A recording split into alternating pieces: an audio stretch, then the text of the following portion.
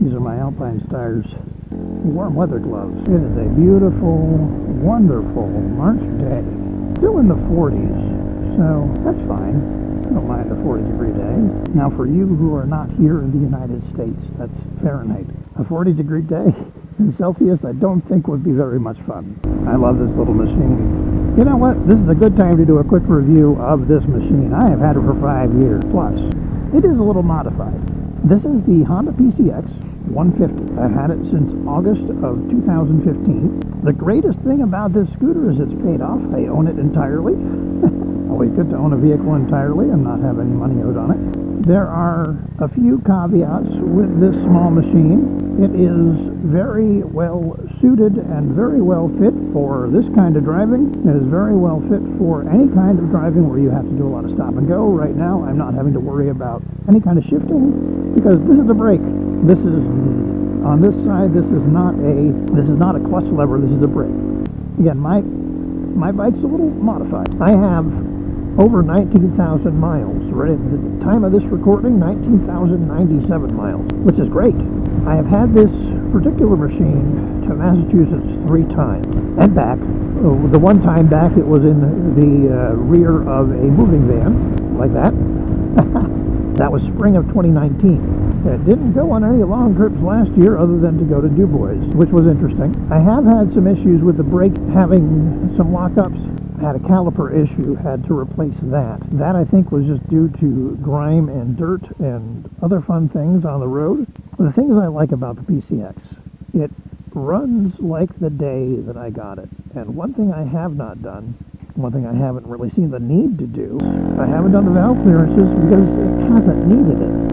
Honda recommends, and this is a caveat, Honda recommends that you do not do as I did. Honda recommends that you check the valve clearances every 6,000 miles on this particular machine. That's a Honda recommendation, and that's fine. They're welcome to recommend it. At this point, there's no warranty that I'm voiding by not going with that, but it hasn't needed it. It doesn't backfire. It doesn't act like it is out of timing at all with the valves. It's one of those kind of things that I look at. If it ain't broken, don't fix it.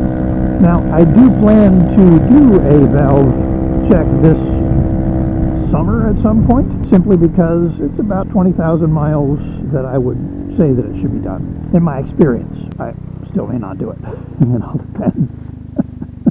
But there's no indication that the valves need to be adjusted from the way the bike behaves. Check that with other folks, including trained Honda technicians, and they pretty much agree with me that it's not necessary. Why are people turning, oh boy, making left turns from the go-ahead straight lane? Okay, so a few things with this bike that I had to modify to make it livable. The seat was horrible initially. Well, all I did was remove the rump hump and put a cheeky seats cover on top, and it's fine. I did modify the brakes a little bit. I've added a metal brake hose. Made a huge difference in the braking. I've changed the rear brakes to add a stronger, solid brake actuator arm. I've kept up with other maintenance. Other than the valve clearances, which I haven't done, as I said, I have kept up with every other bit of maintenance. I do the oil changes every 2,000 miles or so, or once a year, whichever comes first. I make sure that the brake fluid gets changed. Not once a year, really, because it gets dark, so I change it. And I basically just ride it. I'll return to the review here when I get back from inside the store. Ah, cool. Somebody's got a Metro. Hey, buddy. Hey. How you doing? Good, how are you? You look different. I'm different. That's one of the greatest kids. He's been working here for years. He always cheers me up. Why, thank you. I like it. I like it.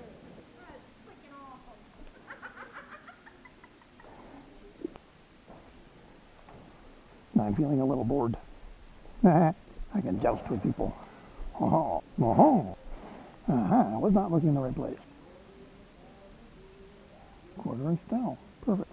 I found what I was looking for. Good deal. Thank you very much. Hey, buddy. Hey, how you doing, bro? Boy. Hello. I like the helmet. Thank you. Yeah, I figure if it makes somebody smile, it's worth it. Oh, yes, for sure. Hello, how are you today? Well, thank you. Oh, thank you. It gets a lot of laughs. Mr. Monster, what can I do for you? I just cut them in half so that I can carry them on my bike. Yeah, I was just I don't want any jousting going down the road. Yeah, no, that's not good. I'm sure everybody loves your outfit, though. I get a lot of laughs, and that's the whole point. Well, that's good. Well, yeah. I'm actually on YouTube. Really? No, that's what this guy's all about. I see that. Well, hello, YouTube. All right, I'll put you on. Oh, wonderful. Get a photo if you don't mind. By all means. You wear it, you might as well get photographs, right? You know, There we go. All right, thank you, man. okay, now comes the fun part. Getting this secured in here. All right, got my stuff done at Home Depot. I have my piece of wood on the back there. My other stuff is in the trunk underneath. I enjoyed all the reactions from people at Home Depot. I'm going to go under a covered bridge. I'm an orange monster, not a troll, but I'll still go under the covered bridge. I'll actually through it, whatever. Yeah, hey, for covered bridges. It's soon time for fishing season to open. What's going on? Okay, down to Lancaster Honda to pick up some oil. Time to do an oil change on this bad boy. Wave to the people on the highway. Hey, oh, that's nice and yellow. Hey, bro.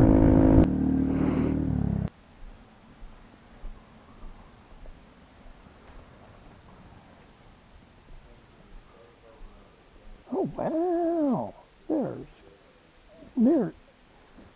There's inventory. That's all sold, but there's inventory. Let's see what all they've got here. Fury, 2020 Fury, nice. We've got a Rebel 500. They did have one of the new Rebels, but I bet it's sold already. Oh wait, no, that might be it. Yeah, check that out. That's the new Rebel 1100. Ooh, I like that a lot. Greetings, Terry. Hi, puppy. Oh, okay, I know. I'm wearing helmet. Hello. You can smell my hand. Hello, girl. Hello. I know. Disturbing. Hello. If I could get 2 drain washers as well. Could you keep it down a little bit on your scooter? Because when I was test driving that bike, I could hear it at 7,000 RPM passing you. Have you been riding all winter? I have a piece of metal in my neck, and I discovered how uncomfortable that was back in January when it was really cold. Yeah. So, no, I just started riding last week again. I rode a little bit, but now I do have a question for you. If you wouldn't mind, I would like to sit on that Rebel 1100 and have a picture taken. Oh, I can get over it. This is not bad. Thank you. Let's see how that turned out. Unfortunately, I'm not in the market for a bike, but the price isn't bad for a new... Here's the thing. People dropping 1,500 bills on a Harley, when this is going to last longer, it's going to have more torque, more horsepower. Run through the different modes. Oh, Power, that's... traction control, braking. So sport, all the power, minimal traction control, intermediate brake, and you can cycle through. I don't see a clutch pedal. That's because it doesn't have clutch pedal. This is It's a DCT. yeah. I was going to say, I'm thinking, which is actually perfect for me because I'm already shiftless. There's no push button start like yours. You put the compass down to start, and then you hit D for drive, and then you can cycle between A for automatic. It will always start in automatic. Yeah. M for manual. You push that for manual, and up and down shift. This is your paddles. Yep. And then you can cycle through your power mode. So sport, standard, what's the one they're on?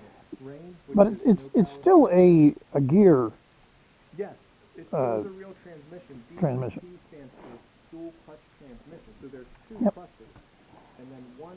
Like when you start out rolling down the road, the best way, from my mind, to understand is it's holding first gear. You're driving. It's ready for Yep. second. Yep, it's all computer controlled.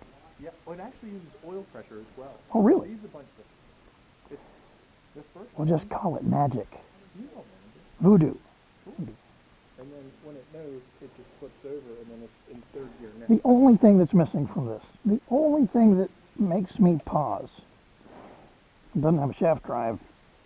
True. That's what they should have done. They should have made it a shaft drive. But, again, that would have driven the price up by another few $1,000s. And it would have sucked away some horsepower from the rear wheel, because chain is the quickest. Yeah, there's that, but I still, my first real motorcycle, was a VF 750S from 1983. It was a great bike for that reason, that it had the shaft drive. Chain, of course, that's just another maintenance item, and that's okay. You know, you just keep it lubed, and Yeah, you don't have to really bother with them. I'm sure I can already see the mounting points for side bags. Yep. I can already see the mounting points for a top box. It doesn't have a box. Honda's two accessories are either a passenger seat or a steel rack with like 4 pieces that run across, so you can run bungee cords over. Well, that's cool. I really like this. I like the way it looks. I'm going to sit on it again, but I can get my leg over it without too much trouble. I'm not dragging the leg. I'm flat-footed, which is where I want to be, and bent kneed, so I got a lot of control. It feels like it's got a good center of gravity. Center of gravity is low, which is nice. It's another thing I like. The tank's not way out here. I love the big brake disc. I love that it's a single brake disc rather than double. Double brake disc is too much of a pain when you're trying to get the wheels off and on. It's huge. It's gigantic. I love the big disc. That's great. Oh, I could fit a mouse in there. That's what, about 1 liter storage. It's not too bad. I love the shocks, the fact that they're stock with adjustability. I see it's got the adjustable ring there for the preload. I love that it's an inline rather than a V. It's a parallel twin. The thing is, the other thing that I like about this is that it looks very easily wrenchable. ABS front and rear. I don't want to take up any more of you guys' time because I'm not buying today. Okay, no. So that Rebel 1100 is very, very nice. I like it a lot. But as soon as I got out of the dealership and got onto this, I realized this machine does everything that I want and everything that I need. There are some things that would be easier with a bigger bike. Oh, there are some things that would be so much easier with a bigger bike.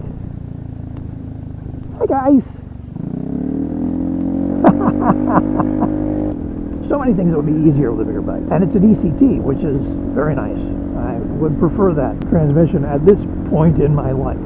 There are modifications, again, that I've done to this bike to get it to that point. But I put all that money into this bike. This bike cost me $3,000 out the door, which, that's just fantastic. It gets me everywhere I need to go. It's basically a very low-speed step-through motorcycle. Yeah, it's sold as a scooter, but it's a step-through motorcycle. It has storage and so on. But boy, I can't see the need to go up to an 1100 right now. Granted, if I had the money, I would probably jump on it, literally and figuratively. I would have to take out a loan, and I don't want to do that. So, again, on the PCX, 5-year review, what you doing? Hey, this machine does everything that I need as a street bike.